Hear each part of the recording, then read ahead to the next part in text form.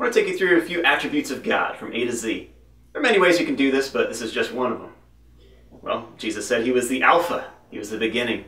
Revelation 22:13, Jesus says, I am the Alpha and the Omega, the beginning and the end, the first and the last. He's bountiful.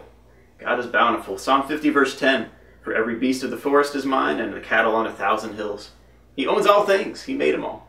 Essentially, Psalm 24 verse 1, the earth is the Lord's and the fullness thereof. All right, he seeks to bless his people. Ask, seek, and knock. Haggai 2:8, we see, the silver is mine and the gold is mine, says the Lord of hosts.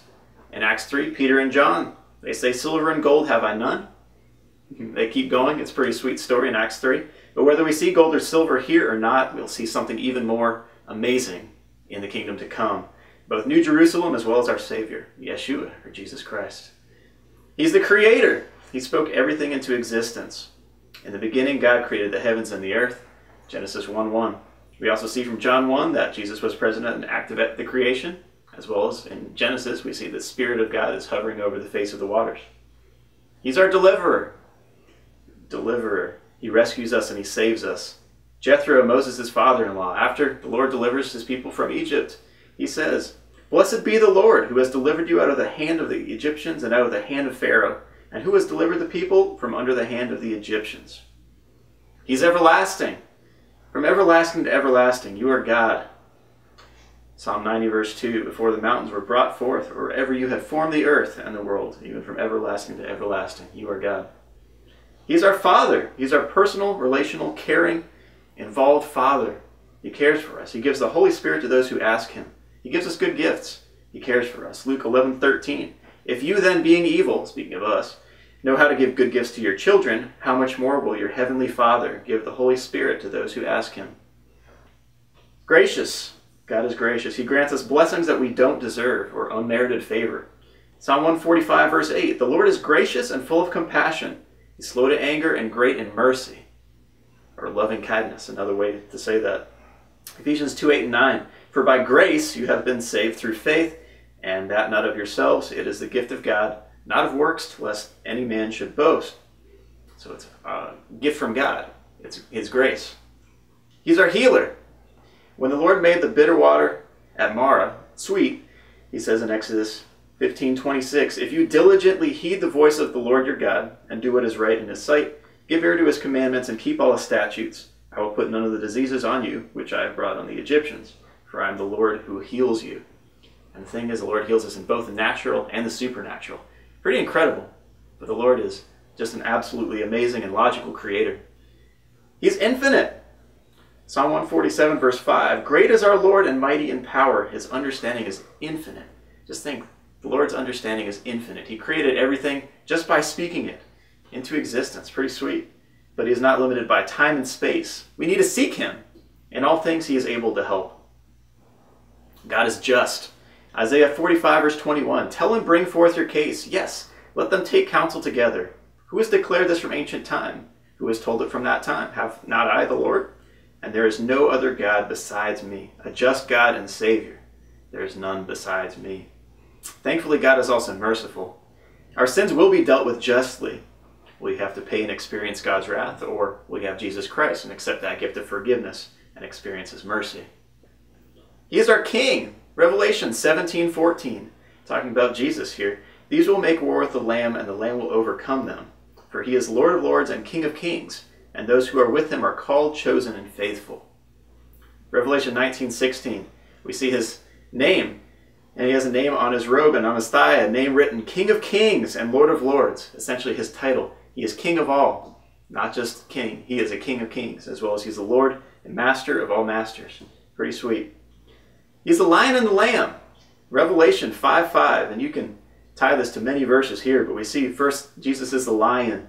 But one of the elders said to me, do not weep. Behold, the Lion of the tribe of Judah, the root of David, has prevailed to open the scroll and to loose its 7 seals. Talking about Jesus, God the Son.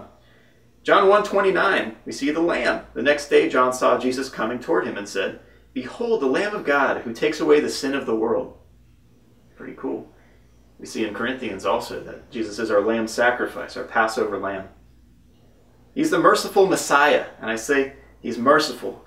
Micah 7:18 and 19, it reads, who is a God like you, pardoning iniquity and passing over the transgression of the remnant of his heritage.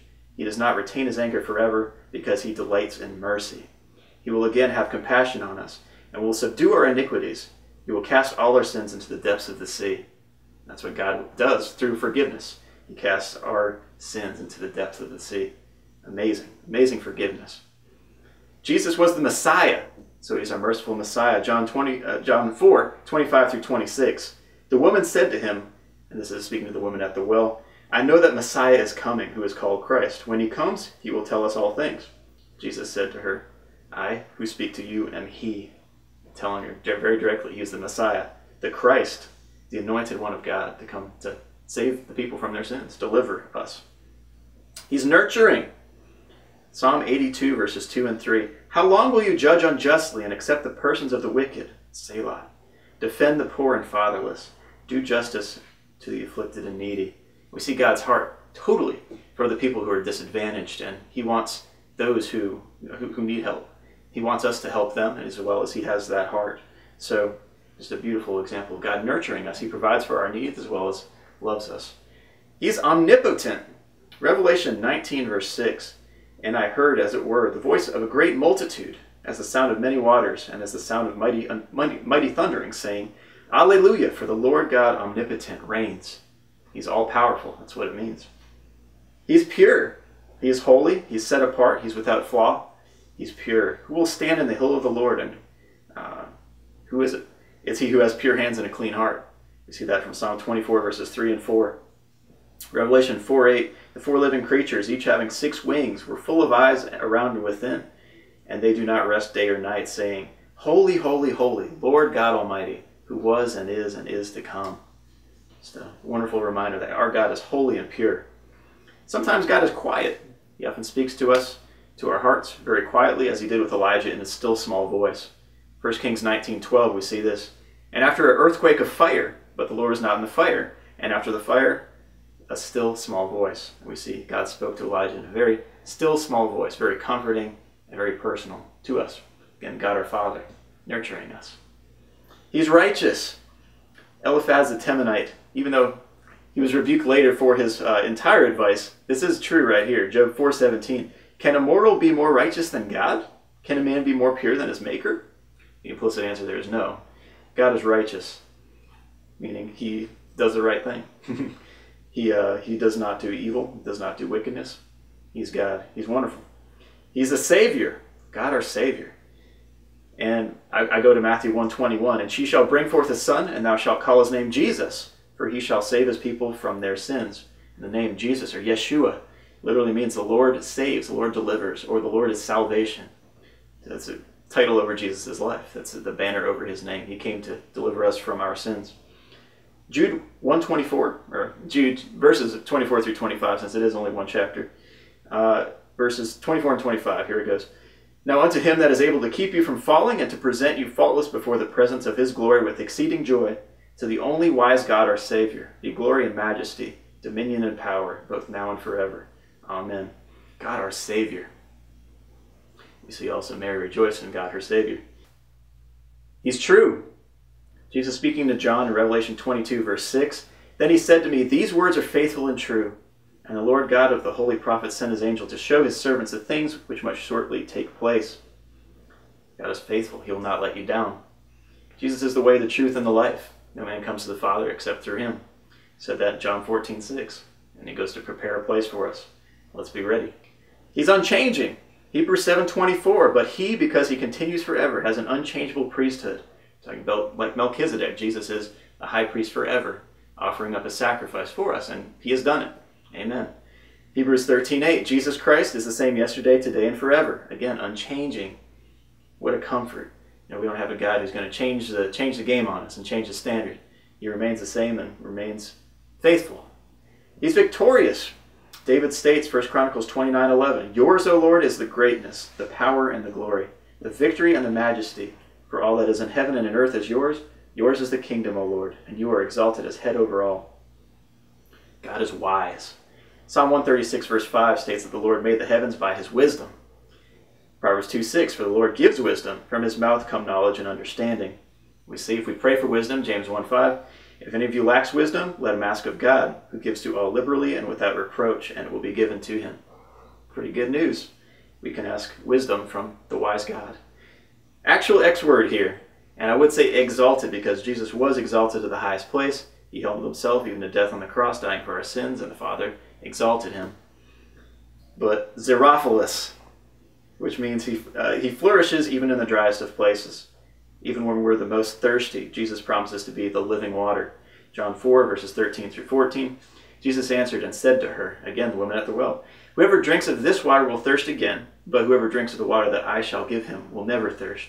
But the water that I shall give him will become in him a fountain of water springing up into everlasting life. Just the refreshing. And the Holy Spirit refreshing us. Just the wonderful promise there. The Lord is Yahweh. Exodus 3:14, God said to Moses, I am who I am. And he said, thus you shall say to the children of Israel, I am has sent me to you. He is the Lord. If you translate this as a causative or a hifil in the Hebrew, it translates out to, I am he who causes to be. He's our creator. He has no beginning. He has no end. He is God. And there is none like him. He is our master who is faithful to his covenant with his people. And again, Yahweh, the name he gave to his covenant people. And a lot of times you read in the Hebrew Bible, if they read it in the temple worship, they'll read Adonai, which means the master or Lord, instead of that. So, yeah, very holy name. God is awesome. Zealous, he desires you to know him. The final letter, Z. Joel 2:18. Then the Lord will be zealous for his land and pity his people. 2 Peter 3:9. The Lord is not slack concerning his promise, as some count slackness, but is long-suffering toward us, not willing that any should perish, but that all should come to repentance. That's great news for us. If you haven't repented yet, you have time. Today is the day of salvation, as Paul says. It's something you need to consider. You need to repent and turn from your sin. Zechariah 1:3, the Lord says, return to me, says the Lord of hosts, and I will return to you. James 4:8, if you draw near to God, he will draw near to you. And it's something where we have to respond, to come to him, and he will forgive us. He will heal our land. So we need to repent. Revelation 3:19, Jesus states very plainly right here, as many as I love, I rebuke and chasten. Therefore be zealous and repent. It's something where we need to relinquish all sin. We need to hate sin in our lives. We need to turn from it. We need to serve Jesus as our master. God has ordained that Jesus, the Son of God, is the Savior of the world, and you need to accept him today if you have not. So I would encourage you, take the time, repent of your sin, ask God to forgive you, believe in Jesus, put your faith in him, and enjoy a new life with him. And enjoy the God who has these attributes from A to Z, and many more. He loves you. Very important, L1. That's the whole root of him providing Jesus. So God bless you. He loves you. Follow him. Peace.